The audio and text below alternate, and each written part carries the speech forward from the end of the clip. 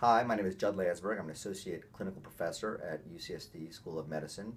One of my favorite topics to teach about is biventricular heart failure. In a very short overview, I'd like to discuss with you what I consider the biggest misconception in the management evaluation of biventricular heart failure, which is understanding how left heart failure causes right heart failure. It's not back pressure. So right now I just want to talk about the pathophysiology of left heart failure, or what I like to call biventricular heart failure, highlighting the biventricular heart failure reflex. So the definition of heart failure for pulmonologists is very simple.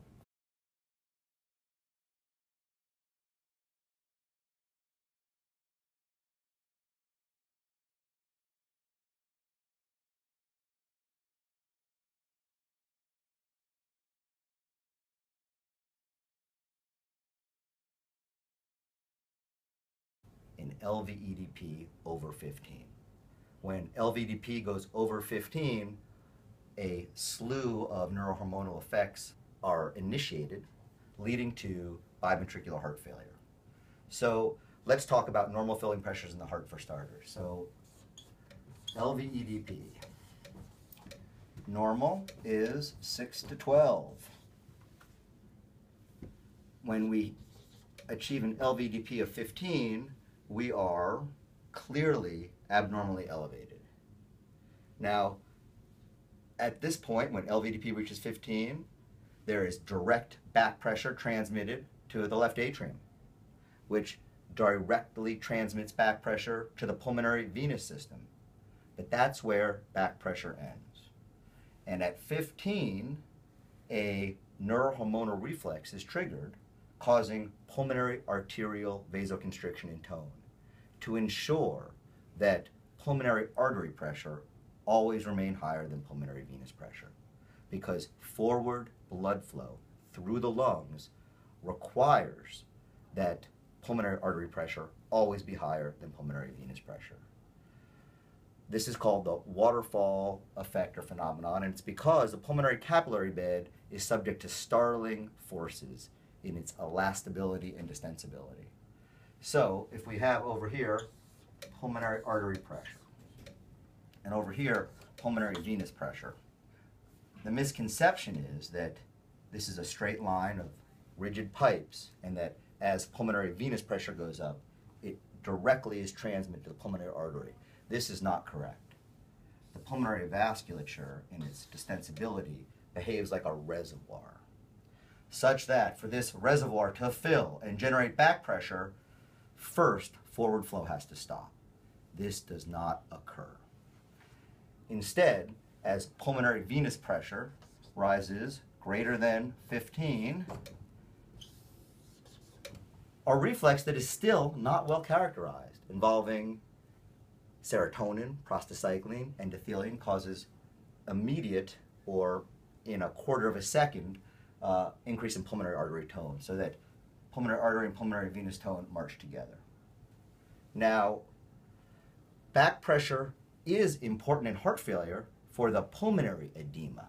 So as pulmonary venous pressure goes above 15 and PA pressure starts to rise, and then RVEDP rises, and then CVP rises, we start to get peripheral edema.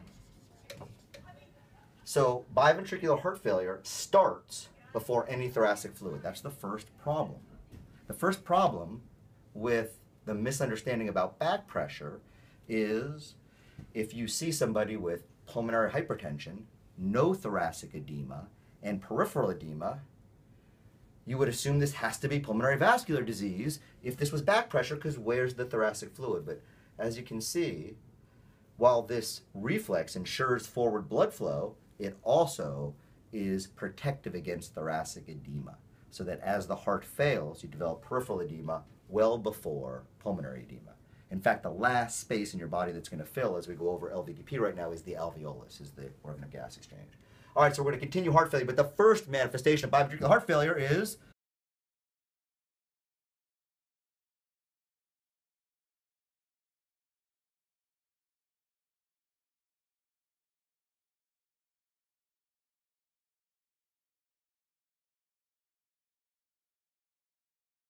pulmonary arterial hypertension, RV failure, and CVP all happening, elevated CVP, all happening well before thoracic edema.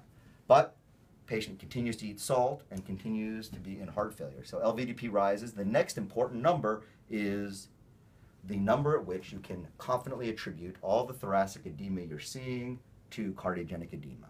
So when do the lungs begin to flood? At 18. So when LVEDP continues to rise past 15, despite the RV no longer filling the LV as much since it's in failure, we start to get interstitial edema at 18.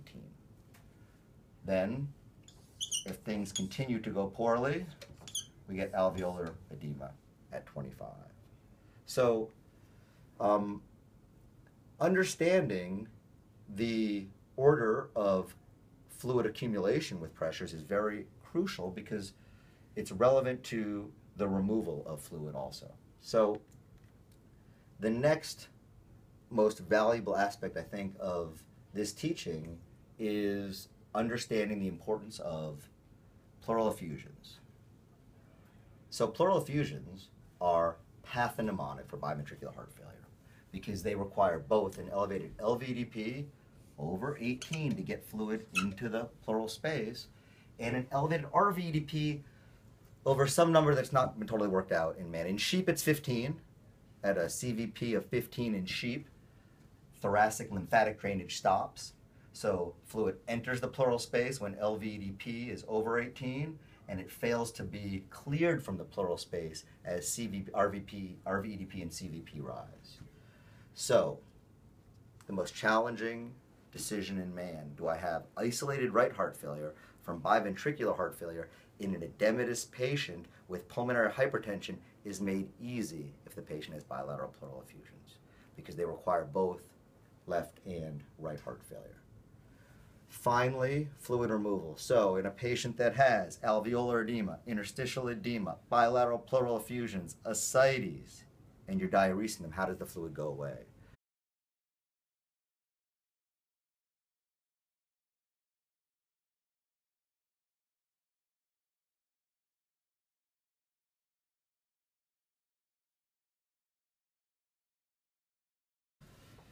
Your body has easiest access to your peripheral interstitial edema. It exists in nearly a perfect equilibrium with the vasculature. It's why it's there, to maintain your circulating vascular volume. So, in this patient who is full of fluid, as we diurese them and LVEDP falls, the first place fluid goes away is the alveolus. So, if you are watching a patient, peripheral edema goes away and fluffy alveolar infiltrates persist, that's not cardiogenic edema. It's not possible to resolve the peripheral edema while you are having persistent cardiogenic alveolar edema, unless the patient is pretty much infarcting in front of your eyes, having transient elevations of flash pulmonary edema, which can happen. Next, the interstitium of the lungs will clear.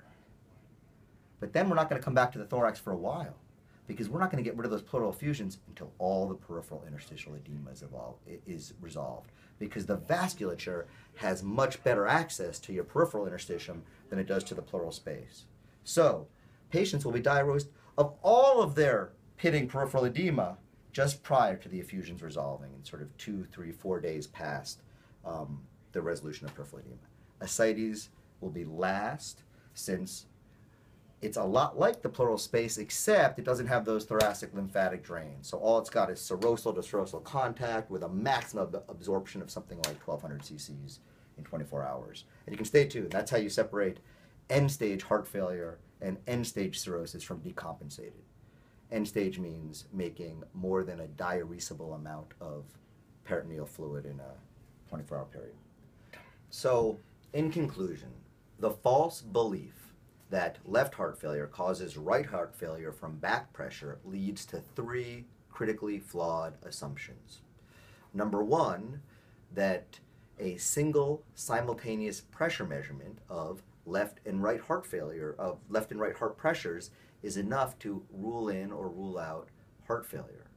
Intermittent LVEDP elevations, like those that occur at night in a patient with untreated sleep apnea who is tachycardic and hypoxemic and suffering a horrible diastolic filling abnormality at night in their own bed with elevated LVDP may only have a mild diastolic filling abnormality in your lab during the day when they're not having their sleep disordered breathing. Yet the pulmonary vasculature will still respond to 12 hours of LVEDP elevation with the biventricular heart failure reflex. Number two, patients with peripheral edema and no obvious thoracic fluid will be assumed to have primary pulmonary vascular disease or cor pulmonale. This is also not true. Number three, there will be an anticipated tight link between the degree of LVEDP elevation and pulmonary artery pressure elevation, such that patients who have a modestly elevated LVEDP and a severely elevated PVP will thought to have an additional disease of pulmonary vascular remodeling requiring pulmonary vasodilators, when in fact the reflex, the biventricular heart failure reflex by which elevated pulmonary venous pressure leads to elevated pulmonary arterial pressure, has a huge variability in the human population. So an LVEDP of 23 may give a patient a pulmonary artery pressure of 35 or 99 because of individual variability in that reflex. This reflex individual variability also explains the phenotypes of heart failure. Patients with disproportionate right-sided symptoms have a very robust reflex. Patients who present with pulmonary edema and pulmonary edema have a more blunted reflex. It is my hope that this understanding of heart failure will help you clinically almost every day at a patient's bedside when evaluating edema, volume overload, exercise limitation in patients with elevated pulmonary artery pressures. Thank you for your time.